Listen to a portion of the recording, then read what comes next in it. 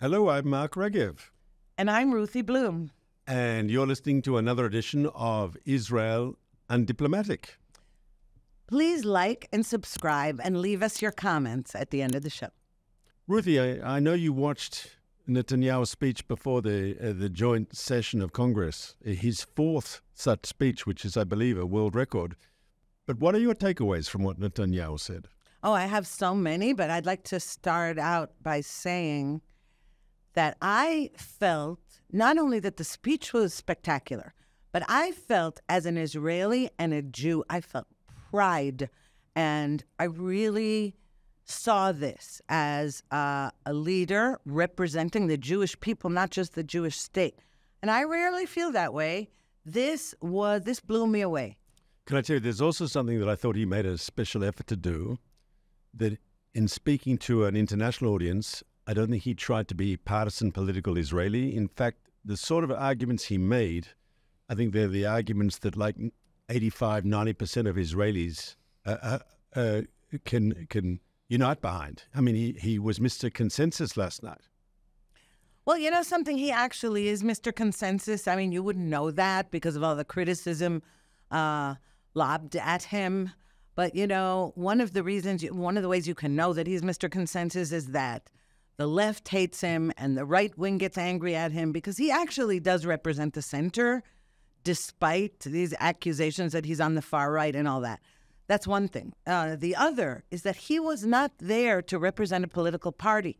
He was there to appeal to the Western world, and the United States in particular, to join forces to combat this awful threat from Iran. And he made a very serious point that Israel, being on the front lines, we're the boots on the ground.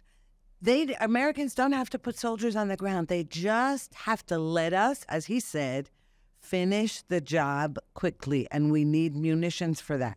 I think he made an interesting argument in that he focused on American national interest. In other words, he could have talked about we're a sister democracy and you should support us because we're a free country in the Middle East, which is, you know, we're the only democracy in the Middle East. He could have spoken about values, but no.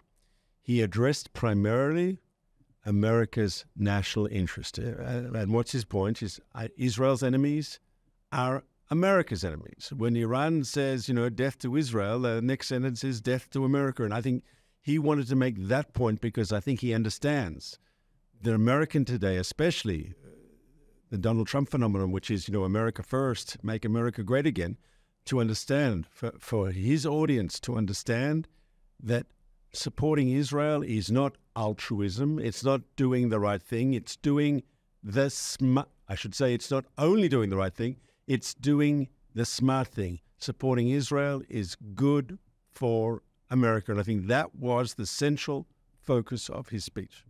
And by the way, you know, what actually hit home while he's saying those things is that in Washington, D.C., even at Union Station, the train station, there were demonstrators pulling down American flags, replacing them with Palestinian flags, writing Hamas in red letters, painting Hamas all over statues.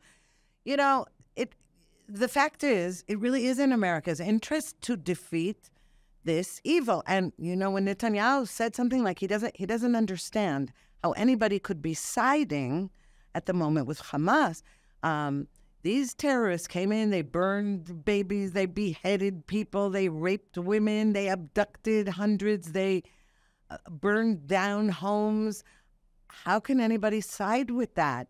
And yet, as we've seen throughout this war, you have, and as I repeatedly say on this program, the left has married the radical jihadists.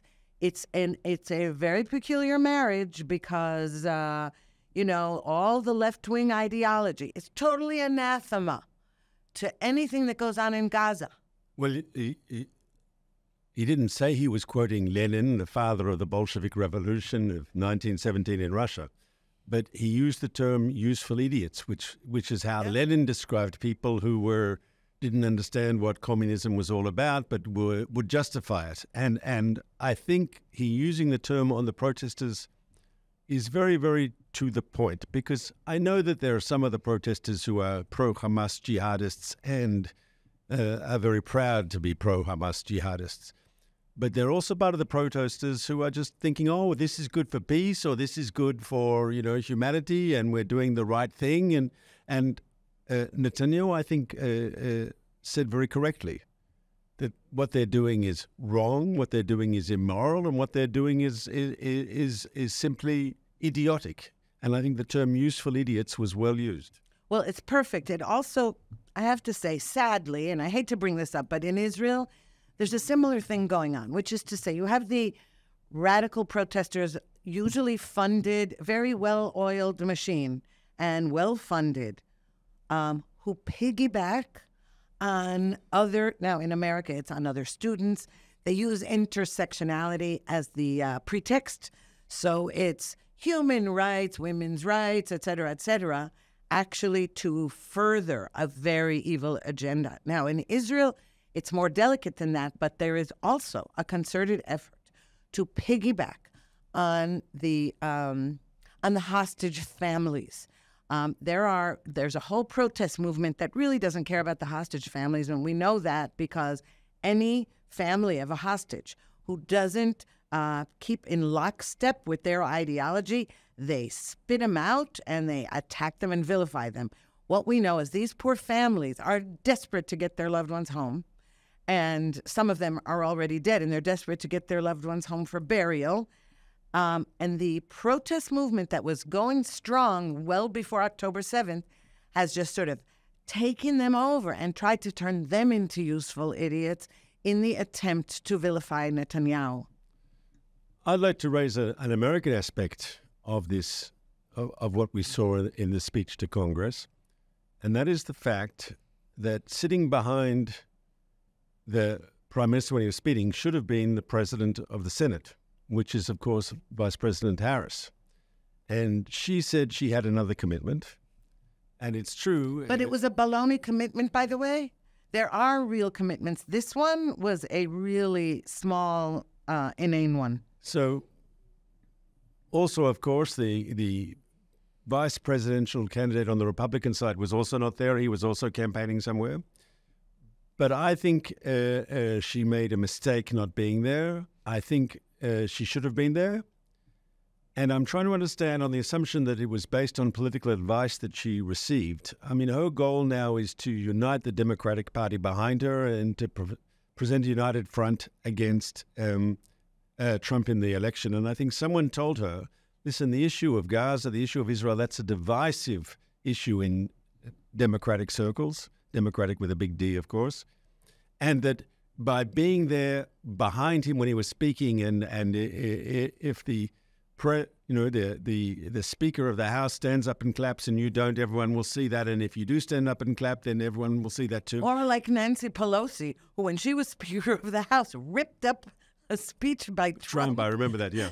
And it was all there. You could watch it on television. But I'm saying I think the advice her political handlers are giving the current vice president and future Democratic nominee, it's not official yet, maybe it will be soon, but try to stay away from the issue. And I think, does that not show? I mean, traditionally we always said Israel-U.S. relations are bipartisan. And Netanyahu spoke last night very strongly. He praised Biden and he praised Trump. He was showing bipartisan. He even used the word itself during the speech. But is there not something going on in the Democratic Party which means that a leader of that party today, someone who's seeking to unite the party behind them, has to pander also to these anti-Israel groups? Well, it's not just also, I would say especially. And one of the things, when you say you thought it wasn't wise of her not to attend, well, it's sort of funny on whose part, wise or not wise. I think it was good that she didn't, because anything that's transparent and we can see its motives, that's good. I think it's good for voters and it's good for Israel. You should know what the truth is. And if she had attended and clapped, and we wouldn't necessarily know. Now, we do know that she's a radical leftist. There's much evidence of that. Yes, during the primaries campaigns, when she stood against Joe Biden in 2020, the progressives didn't like her? They didn't like her because she had been a prosecutor. A law and order Democrat. Right. She had been a law and order Democrat. Well, she isn't anymore. And I'll tell you something else. The vote in America doesn't go by the popular vote. It goes by states. Now, so it's not just that that she's pandering to the radical squad. And, Rashida Tlaib sat in the audience with this genocide sign looking like the idiot she is. And she's not a useful idiot. She's just an idiot, and she's among those who use others. I want you to think of a different word than idiot, because I don't think it's about her intelligence. It's about her beliefs. She is a Palestinian nationalist. She is ideologically evil. Am I allowed to say evil if I'm not allowed to say idiot? No, that's too strong a word for you. Okay, I think it's evil to say that Israel's committing genocide in Gaza. How about that? I think Hamas is evil, and Israel is not evil, and Israel is not committing genocide in Gaza. But okay, at least she was sitting there in the audience, and again, with a sign that says, "This is who I am." And again, many Democrats did not clap, even though they did attend. Some boycotted, some attended. The main point, though, is that Israel should be a bipartisan issue in the United States, of course. Over the years, the Democrats have pushed a wedge between and made it more of a partisan issue, and then blamed Israel for it, or more specifically, blamed Netanyahu for creating a wedge. Now, it is absolute nonsense. Netanyahu never created a wedge. He's been extremely deferential. He was to Obama, even though President Obama really made no bones about hating Netanyahu and being anti-Israel and saying, we want daylight in between America and Israel. Now, my point now is there's upheaval in the United States. This is an unprecedented situation. And a few hours after Netanyahu's speech, Biden made his own little speech about why he had decided to exit the race. And I must say, you are looking at the leaders of two countries, America being the greatest, most important country in the world, and Israel also being crucial and all that, but still, Israel's a tiny country. America is the great America. And the comparison was just shocking. And I felt sorry for Biden because I have to say, again, they schlepped him out in front of the cameras and made him read a teleprompter that he could not read. I don't think we know that they made him do anything. I'm sure he wanted to do it. But what is interesting in what you're saying? Well, maybe he wanted to do it, but he was incapable of doing it. And he did it badly, even though it was short and even though what he was saying and everything, you could barely hear what he was saying. I want to say the following. Today's reality that there are elements within the Democratic Party which are hostile towards Israel. Some are just critical and some are downright hostile. It's actually interesting if you look at it from a historical perspective, because the first president who recognized Israel is Harry Truman, a Democrat, who gives recognition to the Jewish state just hours after Ben-Gurion declares independence in May 1948. And he actually takes pride. He writes it in his autobiography of his years in office, and he writes about that he felt like he was like Cyrus, who allowed the Jews to return from Babylon to reestablish their kingdom. And he's a Democrat. He's seen as a progressive Democrat, and he's the father of the Israel-U.S. relationship. He's the president that recognizes Israel against the advice of the State Department, against the advice of the Pentagon. He stood up for what he thought was right. Then throughout the 1950s, you have the Eisenhower administration, which is a Republican administration, which basically has this attitude that there's a Cold War going on, and if the United States hugs Israel too closely, then the Arabs will go into the Soviet side of the Cold War and will lose them as friends of the West, and therefore, like in 1956, during the Suez Crisis, America comes down like a ton of bricks on Israel and forces Ben-Gurion to withdraw from Sinai. Now, in the 1960s, you have two Democratic presidents, Kennedy and Johnson, both of them pushing back in a more pro-Israel direction. Kennedy is the first American president to sell missiles, the Hawk missile famously, to Israel. Johnson sells aircraft and tanks for the first time. In other words, under Johnson, you see the beginnings of a military alliance. And so it's actually interesting. It used to be that the Republicans were associated with the big oil companies and therefore the Arab world and so forth. And the Democrats who were into human rights and liberal values and a progressive world outlook. Although, of course, it was Democrats who were pro-slavery. Let's not forget. All right. But okay. No, it depends how far you're going back. You're right that it used to be that way, but it hasn't been for a long time. And I'll tell you, in the 1960s, you mentioned the 1960s, the 1967 war in Israel, that was a cutoff point. That was when, up until then, all these liberal lefties in America could be all pro-Israel and show it. After 67, when all this talk about occupation, when Israel was victorious rather than a victim, again, it began to seep in. And that is when, after that point, Israel started to become a wedge issue. That the idea was we had occupied all these territories, and since 67, there is the myth, A, that we're an occupying power, B, that we are that we do nothing to make peace with the Palestinians, C, that all we want, we're colonialists. I mean, the myths are rampant.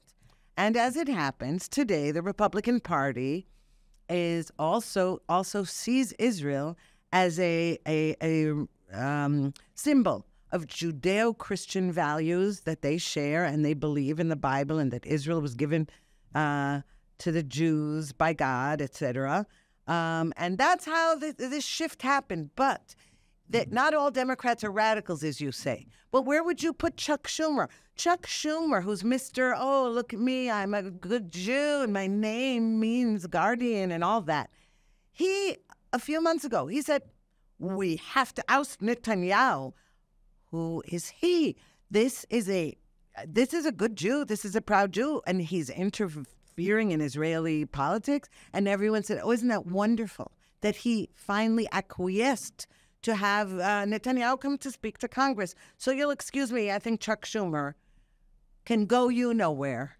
So Schumer's remarks back then, when you said that he said Netanyahu had to go, they were unprecedented and they shouldn't have been spoken. Let's be clear. Whatever you might think, right? Israel is a democratic country. It's an allied country to the United States. Mm-hmm. And for an American, a senior American politician to do what he said is can you imagine him saying it about a British prime minister or a German prime minister or a French president? No, but he felt that he could say it. Or about a Palestinian leader? Can you imagine him saying it about a Palestinian leader? Well, George W. Bush said it about Arafat. But he's not a democratic leader. There's a huge difference. Arafat, finally, somebody acknowledged that he was an arch-terrorist. I'm talking about Chuck Schumer right now. Right. Interesting, nobody mentioned Abbas, the head of the Palestinian Authority. Yeah, that's right. He's sort of not relevant, though he did write a letter to Trump this week, which we can talk about later if you like. I want to say something, though, because I think you said it's about Israel and 67 and the victory and occupation, yes, what Israel is accused of. But I'd remind you that in the late 60s, after that war, obviously, and in the early 70s, when Golda Meir was Prime Minister of Israel, she would go to the United States, and she was a rock star. And Democrats loved her because she was from Labor. She was a social democrat or a socialist. She was a woman in a world that was then predominantly a man's world. She was tough, and she was extremely popular. And if you actually listen to a lot of the Nixon-Kissinger discussions, they were very careful with Golda Meir because they were concerned that she would galvanize, if they were too tough with Israel, that she could galvanize very effectively American public opinion for Israel because she was such a rock star. Mm-hmm. So I'm not sure that, I mean, obviously... No, but there's the key. You see, here's the key. When the Israeli left, okay, forget it. I know you don't like me to use this term, left and right. What? The labor movement, the Labor Party, when that side of the spectrum in Israel and the same side of the spectrum in America were the same, they were all buddy-buddy, okay? You were forgetting. It is when, in 1977, when Menachem Begin became Prime Minister of Israel, oh, my God, all of a sudden, labor isn't the head of it. All of a sudden, you have Israelis and Americans accusing Begin of all kinds of terrible things.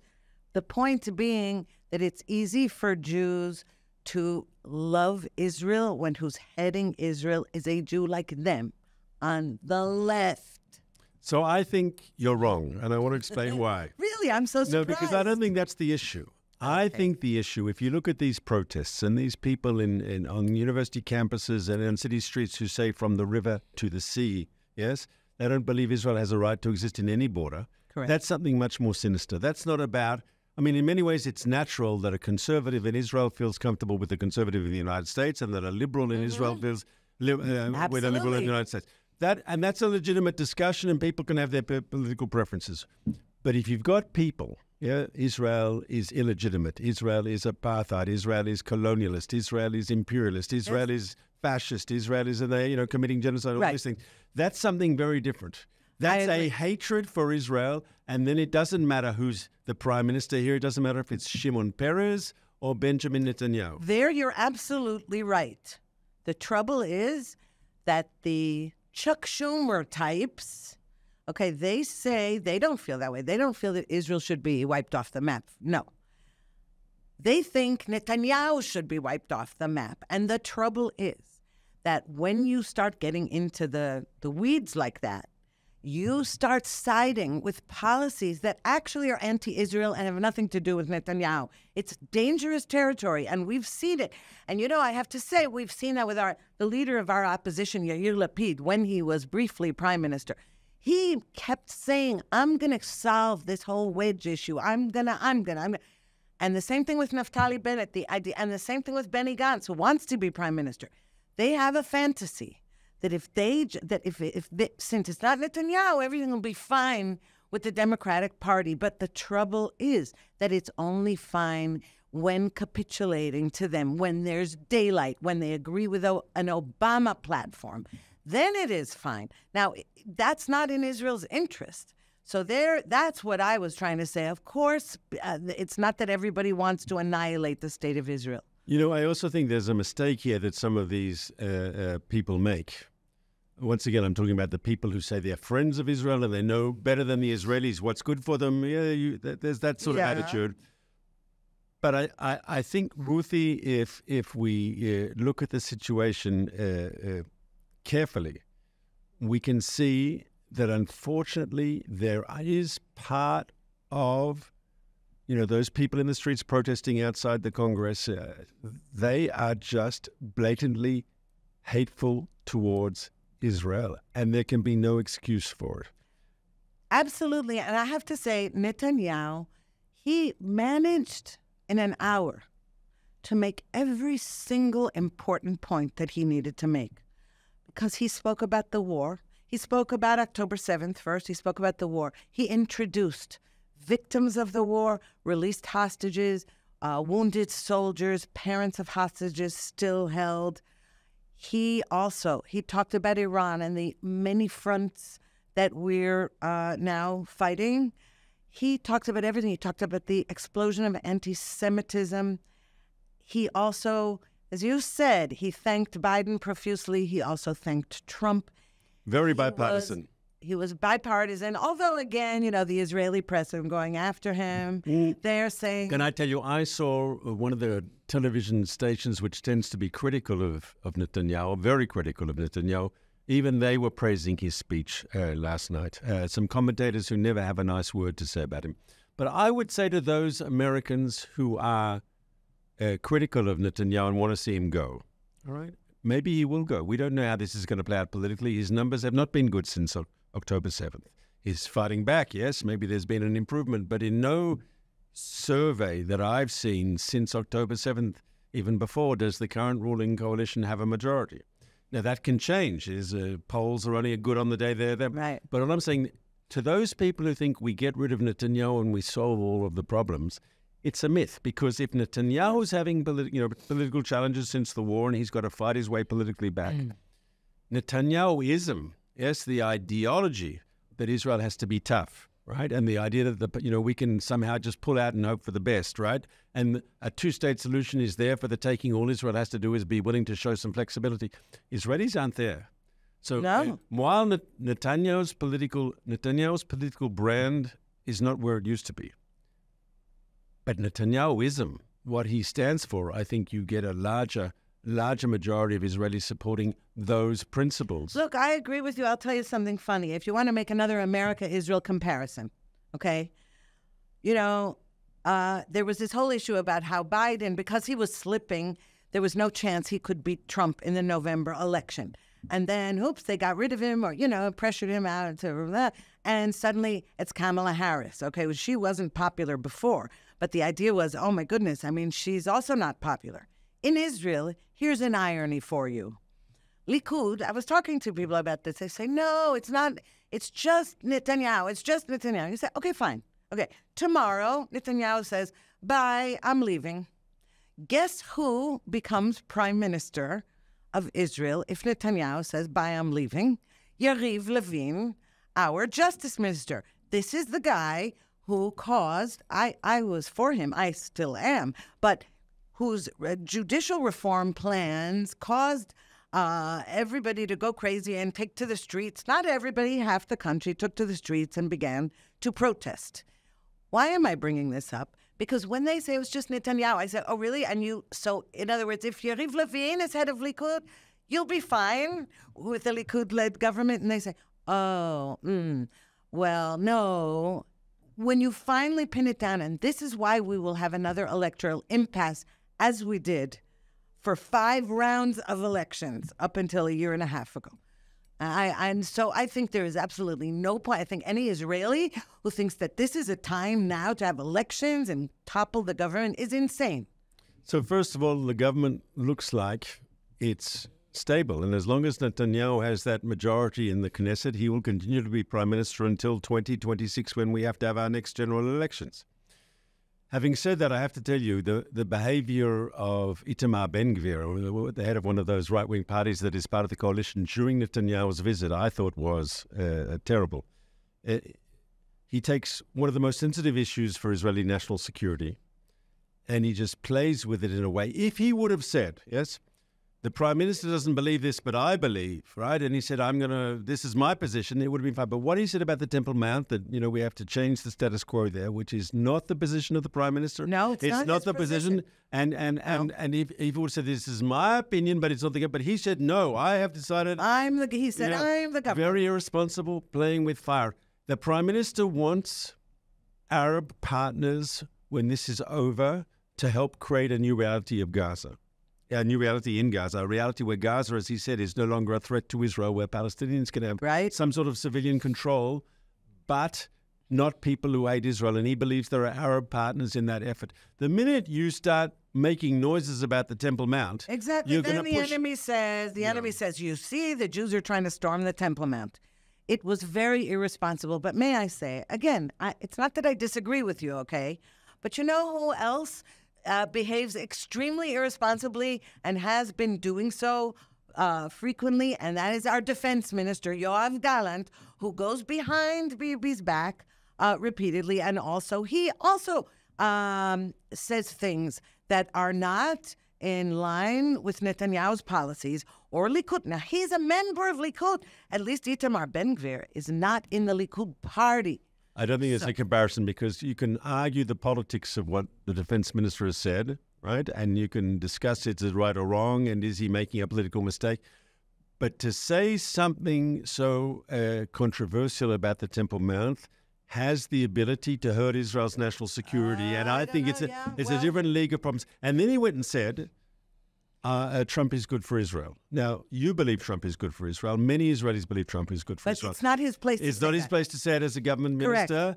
It's not his place. And once again, he's showing either political extremism or political immaturity. Either way, is it possible, Ruthie, I'll ask you a question. Is it possible that this sort of behavior will in the end bring down the government? Well, it'll bring down the government if he exits the government, yes. I mean, that's the irony here. It's not that Netanyahu is going to kick him out or something. I mean, because if he does, then the government will fall. Maybe he'll say something or do something that Netanyahu will have to. But then the government will fall because the government won't have a majority. But I'll say one thing. I have to go back to Yoav Gallant. I'm sorry. You say it's not the same?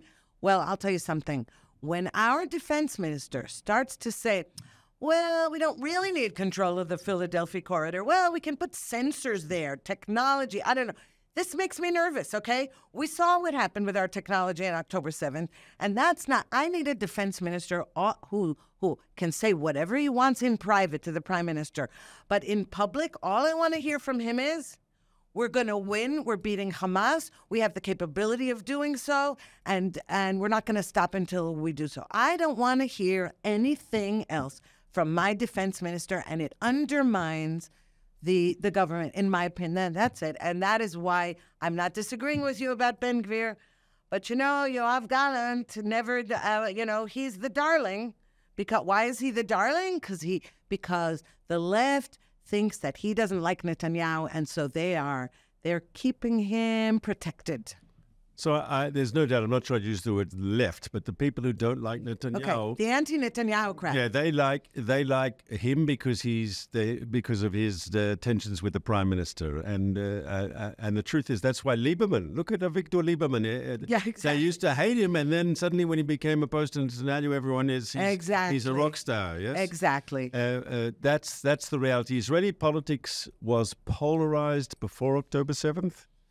And unfortunately, we are still polarized very much today. But what's interesting and what can give us hope and confidence for the future, though the political echelon is polarized, and you could even say, to a certain extent, moving towards some sort of dysfunctionality if we're not already there today. But the Israeli people, and you see those young men and women doing their reserve duty and the soldiers in Gaza who are fighting, on the fundamental goals of this conflict, that we have to defeat Hamas, that they can no longer rule Gaza, that we have to do everything we can to get our hostages home, all of them, as the Prime Minister said in his speech. Absolutely. I think you find a massive Israeli consensus behind those goals. No question. Here, we finally found something to totally agree on. And with that, we'll end for today. And again, please like, subscribe, and send us your comments. Until next week. Pleasure being with you, Ruthie.